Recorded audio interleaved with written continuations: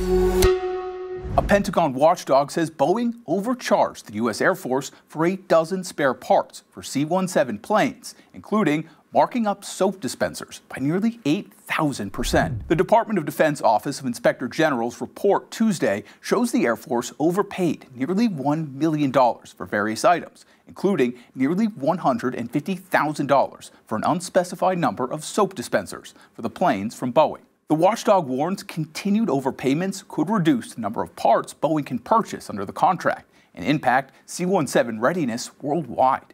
The U.S. military currently has more than 200 C-17s to carry cargo for military operations and humanitarian missions.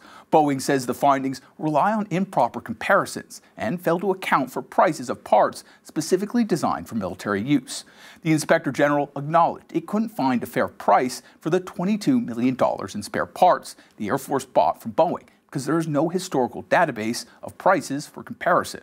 For more on this story, download the Straight Arrow News app or visit san.com. For Straight Arrow News, I'm Jack Almer.